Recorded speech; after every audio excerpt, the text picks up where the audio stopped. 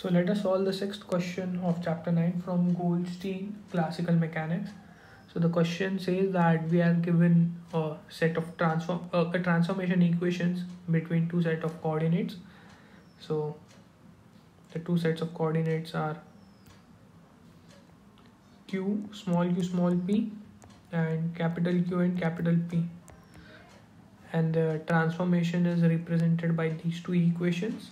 So let's call this as 1. And in the first question we have to show that from these transformation that we take from small q and small p to capital Q and capital P,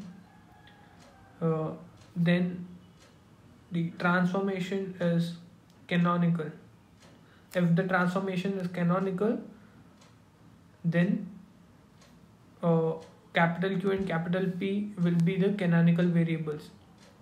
So in other words, we are given that small q and small p, these are the canonical variables. This is already given, and now we have to prove that capital Q and capital P are the canonical variables.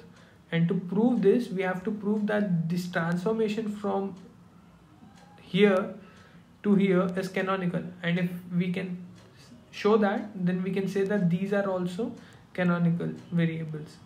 Okay, so to show this, we will use the method of Poisson brackets. Okay, so over here I have defined the Poisson bracket. So to work on the Poisson bracket, I need 4 partial derivatives. So the first partial derivatives of capital Q by small q is given by this. The second partial derivative of capital Q with respect to small p is given by this. The third one, partial derivative of capital P with respect to small q, is given by this. So this is the final equation. And capital P with respect to small p is given by this. So we'll put all 4 of these into this equation and further use the algebra, and we will just cut short what are the extras, and we will reach to a certain point over here. So these are the algebraic steps which I am going to skip. So let's move further. So the last second step we get is cos square p under root q cos p cos 2p under root q sin p sin 2p plus sin square p. So one thing is we will add this sin square p and cos square p, and we'll get 1 from that, and we'll take a root q common. And you remember the formula of cos A cos B plus sin A sin B is nothing but cos B minus A. So we will apply this formula to these two terms and we'll get cos P, because over here our A is P and B is 2P. Alright, so we get numerator and denominators as equal. So this reduces to unity, and when the Poisson bracket of capital Q and capital P are reduced to unity, or further solved to unity, then the transformation are said to be canonical. And as I already said, if the transformation will be canonical, then if our previous coordinates are canonical in phase space and they are transformed to a new coordinates capital Q and capital P, then in phase space these new variables will also be the canonical variables. Alright, so that's what the conclusion statement. If P and Q, small p and small q, are the canonical variables, then the capital P and capital Q are also the canonical variables. Alright, so our first step is complete. Now let's go to the second question. The second question says that okay,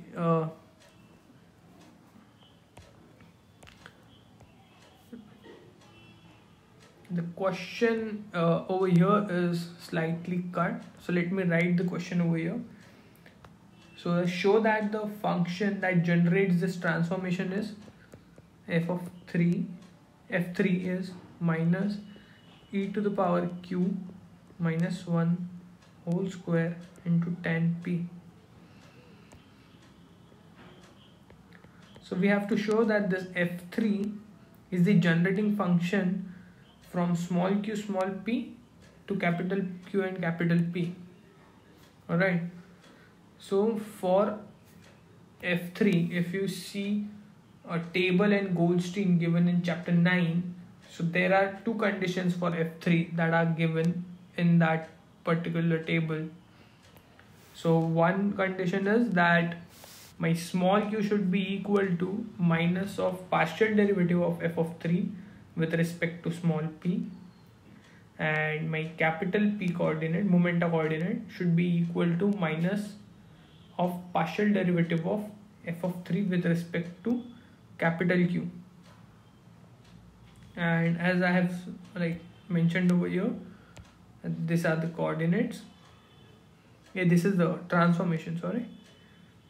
Now I will put the value of f of 3 into this equation over here, and we'll work on the derivatives, and these two minus sign will get cancelled, and partial derivative with respect to p, so this remains constant, it comes out.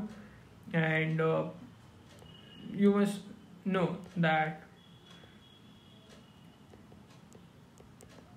this is differentiation of tan x with respect to x is nothing but sec square x. Alright, so our q is, we reach to a certain point, and we further go on to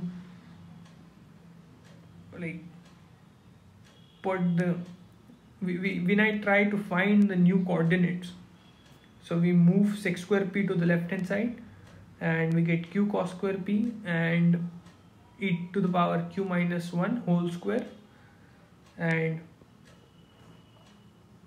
finally we reach to a point where our capital Q is represented by log of 1 plus root q cos p. So remember, this was the transformation for capital Q itself. So we can say that the first condition of f of 3 to be a generating function is satisfied. Alright, now we'll go on to see, we'll follow the similar procedure and go on to see if the second condition is being satisfied or not. Alright, now put the value of f of 3 into this equation, and we get partial derivative of capital Q with respect to this term, and over here tan P is only dependent on momenta, so it will come out, there is no dependence of capital Q. And now we'll go on to differentiate this term. So this is the differentiation of above term, that means the differentiation of this is this term. Alright, now we put the value of Q which we obtained earlier, so we'll put this value of Q into this equation, okay, because we have to find some sort of relation in terms of small q and small p, and we have already found a relation of capital Q in terms of these two variables. So after putting the value of capital Q, we further simplify this, and we reach to a expression where capital P is represented by 2 root q sin p 1 plus root q cos p. Now we go on to our question and see that this was the very equation through which the capital P was through which these coordinates small q and small p were transformed to capital P. So we see that even the second condition was satisfied. Alright, now once these two conditions are satisfied, then we can say that this generating function f of 3, which we have used for the transformation, or rather we can say that this is a generating function for such kind of transformation. Alright, I hope this was clear. Thank you for watching the video.